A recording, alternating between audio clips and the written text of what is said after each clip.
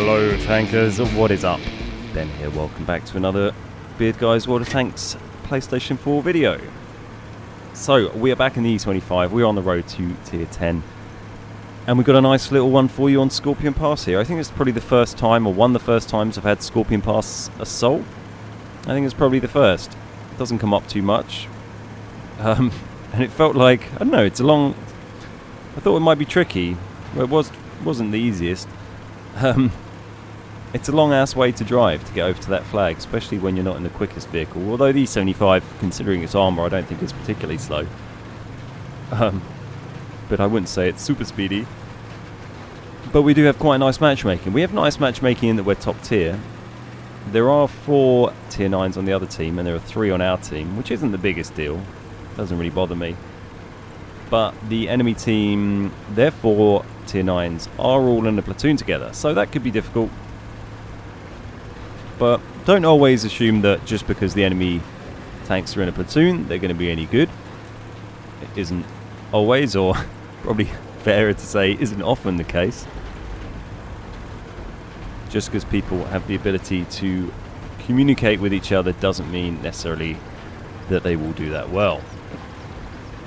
So we are rushing over here. I don't really know, I haven't really done the layout of this map's loads. I haven't had a huge amount of rotation. When I have, it tends to probably go from like the F1, F2 sort of spawn and then just move up into the more open areas, up near where their flag is.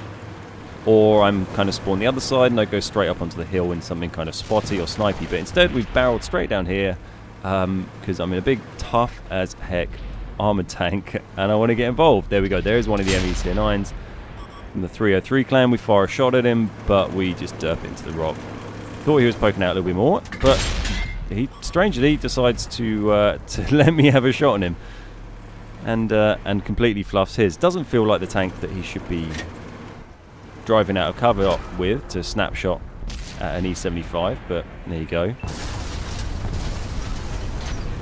So we tried to spin around, and now this round, like, maybe it's not the most impressive. I'm not always fighting super top tier tanks in this round, but I think it's a nice bit of play. You know, I'm getting hit from a lot of angles in this, and we have to keep readjusting our targets to cater for that. It's an IS-3, we put a big hit into him. We've got an enemy Conqueror up on the hill.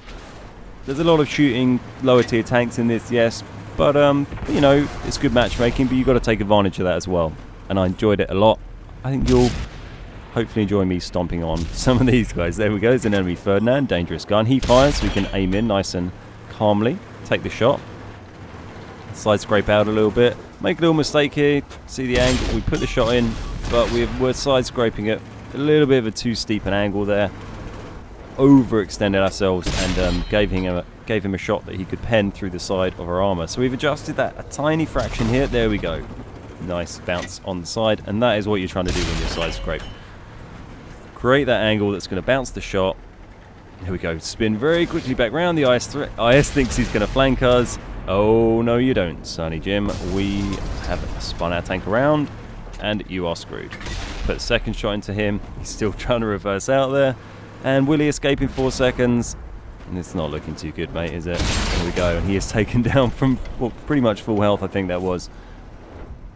Him thinking he had such an awesome flanking maneuver didn't quite work out. Now, I think the IS or maybe the Tiger 2, I think, put the tracking shot into me initially.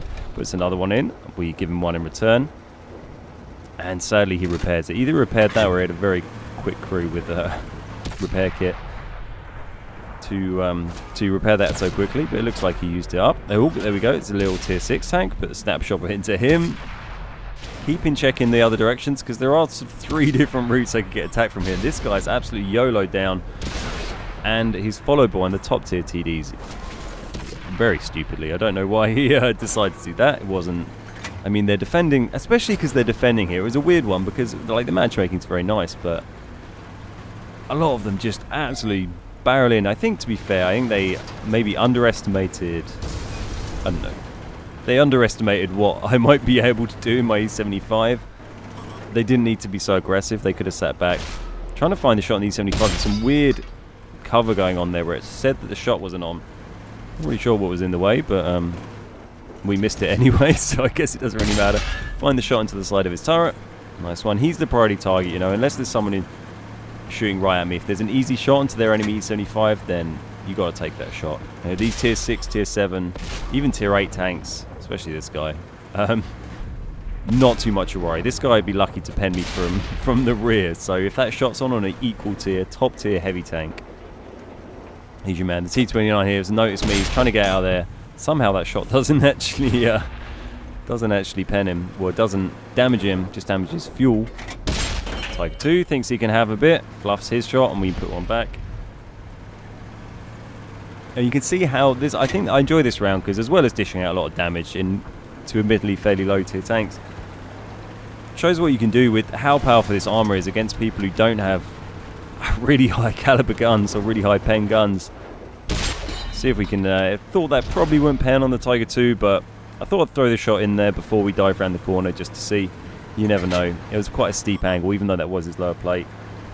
Oh look, we even decide not to be lazy here and drive out because the enemy E-75 is there. That was admittedly fairly lazy, but we fired quickly. I thought he'd probably be aiming in to fire at me. See if we can bait the shot, and he just buggers off. So, poor old Tiger 2. I've got a Prem shell that I loaded for the E-75, and Mr. Tiger 2 gets it. Now the enemy are down to 3 tanks. We got 5 kills. We've got 17 damaging shots, which is pretty crazy. And here we get lazy, and he still manages to miss. I don't know where his shot hit me there. I guess that must hit the lower plate. The upper plate. I can't think that would have bounced on my lower plate. Although I guess if it hit the lower plate from that angle, it might have done. I guess if I was slightly sideways. Either way, he bounced. He leaves us on a very respectable amount of hit points. That means I can take a shot from either their tanks. They've got the tier 9 waffle. They've got a Tiger 2, and they can both shoot me, and I can survive. Now, my only concern here is that we are still a long way from the flag. We've got one guy near it, but there's only 3 minutes left, and it's probably going to take me the best part of that to drive over and actually get on their flag. So if their guys are just hiding right at the back, or if we don't spot them, we could still lose this, even though it's a 2 versus, what, 8 or something? 9? Pretty outnumbered. Could still lose, you never know. Like, we've got a heavy over there. Who knows what he's going to do? Well, he killed that guy. But never trust in your teammates to always do what is right and good and what is sensible and will win you the battle. I've seen stranger things happen. I'm not sure. I think, was this the guy that I shot right at the start? Was that this guy who YOLO'd down? I'm not quite sure, but I guess this guy came forward and then backed off because he had already taken a hit by the time he got spotted there. But yeah, I'm not quite sure what he's doing back there. Run away for maybe a last ditch, get a couple of shots off, I guess. Unfortunately, he decides not to charge around on me, goes the other way. But we do manage to make it to the flag. In the meantime, we can look at the lovely sand, solid camo that the E-75 gets. I want them to add more solid camos to water tanks. I think this one looks great. I think the British one, they get a green one that looks awesome. I want to see more of those. If I could put like a solid camo on all my tanks, I'd probably have it on pretty much every camo. I think it looks a lot cooler. I'm not a fan of I like the wacky camo on my TOG, don't get me wrong, but otherwise I like the solid ones a lot more. But there we go, guys. We've got the mastery badge. Quite an easy mastery badge, 1885. With the Tiger, I remember that being the Tiger 1. I think that was, what was that, like 2100? More than that, maybe?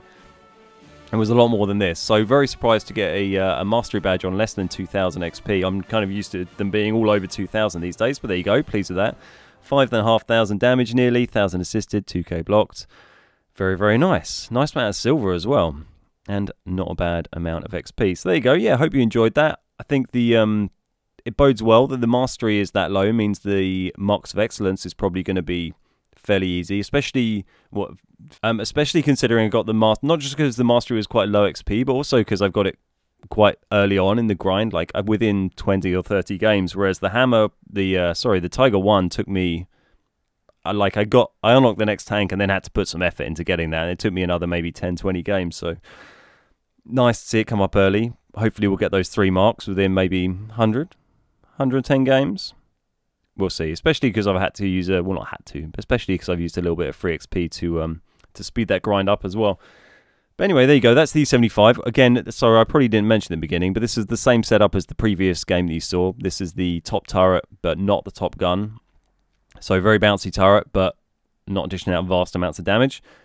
And hopefully the next games you'll probably have the fully upgraded one. I think I'm not too far off. It might still be this setup, but we'll see. It depends what games I have. I'll probably sit down and try and record some live comms next, I think, but we'll see. They're good fun, and I really love this tank, so it's not a chore at all to knock out videos for it. Nice one. All right, guys. Well, thanks for watching. My name's Ben. We are the Beard Guys, and I'll see you next time.